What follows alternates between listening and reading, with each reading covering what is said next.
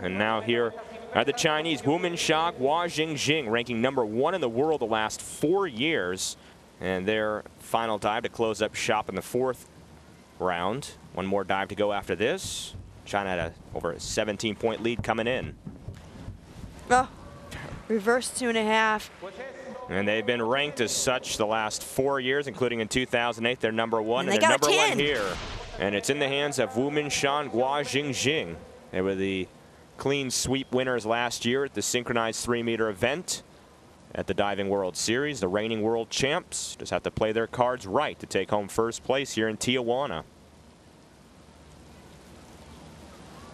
Wuminsha doing the counting on this side. Easy win for Wuminsha and Jing. An easy win and another $5,000 for them, as they won it the last time also.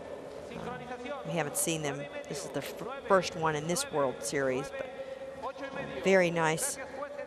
And they win it by about a 37-point margin, Cynthia.